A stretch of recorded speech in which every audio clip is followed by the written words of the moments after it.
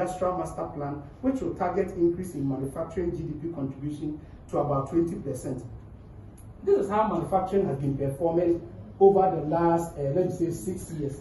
So you see that the share of GDP of manufacturing has not been growing very well, and in terms of its GDP growth rate, it's actually on a downward slope, and after 2020, manufacturing has not been performing well. It's one of the sectors that is struggling, and it is because of two main reasons. One is that the end user tariff for manufacturing is not competitive.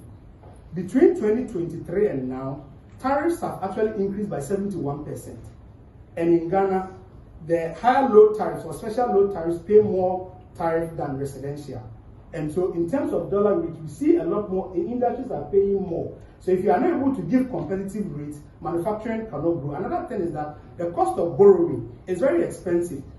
The Institute of Statistical and Socioeconomic Research did a sensitivity analysis and look at the challenges that industry faces in Ghana. And the three things that came on top was access to finance, the exchange rate problems, and also macroeconomic constraints. We think that if you fix the economy, some of these issues are going to fix by themselves. If lending rates are low, inflation rate is low, and exchange rate is competitive, some of these sectors are going to fix themselves. And because of these challenges within the space, that is why the special economic zones that we have always set up didn't work.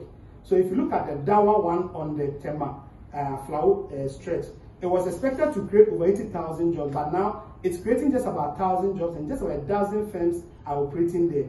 That is also because the macroeconomic environment is expensive, and that's the reason why industry is not working. The same applies to the second. Most of the manifestos are overly ambitious, and if it gets through, it may place a lot of strain on our public expenditure.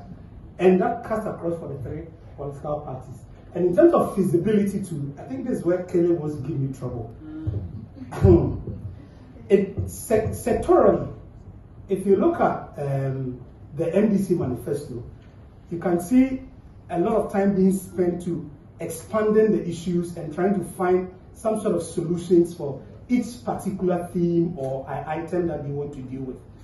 And so I would say that in terms of detail and information, you see a lot more in the NDC manifesto. Likewise, if you look at the NPP manifesto too, you see a lot more of caution around in terms of the macro issues, and so you don't see specificity in terms of where they can get us to in terms of growth, in terms of trying to bring down exchange rates, inflation, and all of that, and as well as other key sectoral reforms that we want to see. And so you see the manifesto is trying to be a bit more cautious, but it has some very good, useful information or very good promises that seems to also try to address some key sectoral problems. But in terms of depth, you see a lot more information within the NDC one than the NPP. Another point too is